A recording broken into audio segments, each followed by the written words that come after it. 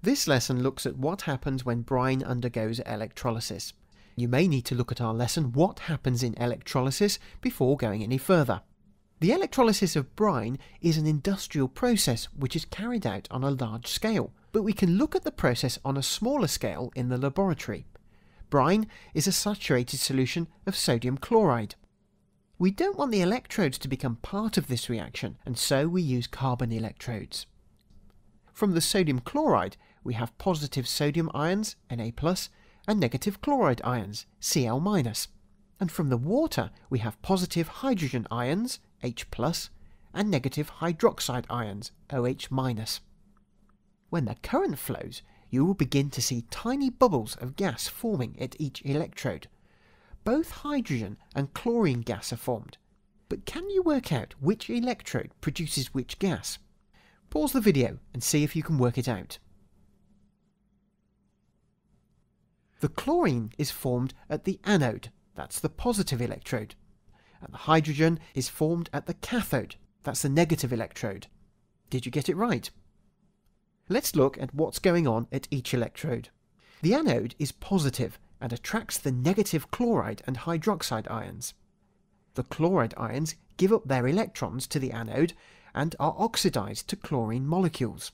2 ions need to be oxidized to make a diatomic chlorine molecule, and 2 free electrons are produced.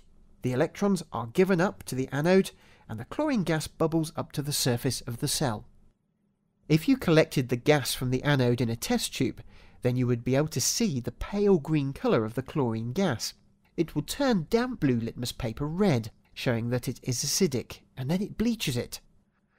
Well, what about the cathode? It is negatively charged and attracts the positive sodium and the hydrogen ions. The hydrogen ions each gain an electron from the electrode to form hydrogen atoms. Here's the equation. 2 hydrogen atoms then bond to form a diatomic hydrogen molecule, and that's the hydrogen gas given off. The gas here is colourless and can be collected in a test tube. The test to prove that it is hydrogen is done with a burning wooden splint, and you'll hear a familiar pop as the hydrogen burns.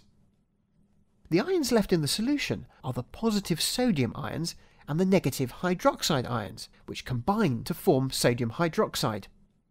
Overall, the electrolysis of brine has produced hydrogen, chlorine, and sodium hydroxide, and so we can write a summary equation. Concentrated sodium chloride solution plus water, when electrolyzed, gives sodium hydroxide solution, hydrogen gas, and chlorine gas. These products are very useful, and the electrolysis of brine is done on a much larger industrial scale. Chlorine is used to kill bacteria, and it is soluble in water. If you've ever visited a public swimming pool, then you'll be familiar with the smell of chlorinated water, and it's also used to sterilise water in the mains water supply. What's more, chlorine is one of the main ingredients of bleach, which is used in a lot of cleaning products. But this is only scratching the tip of the iceberg, as chlorine is used to make dry cleaning ingredients, electrical insulators, building materials, refrigerated gases, weed killer, pesticides, antiseptic disinfectants.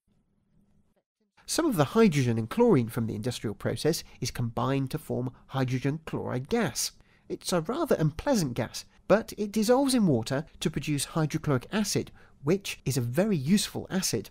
It too can be used for cleaning metal, but it is also used for producing chloride salts.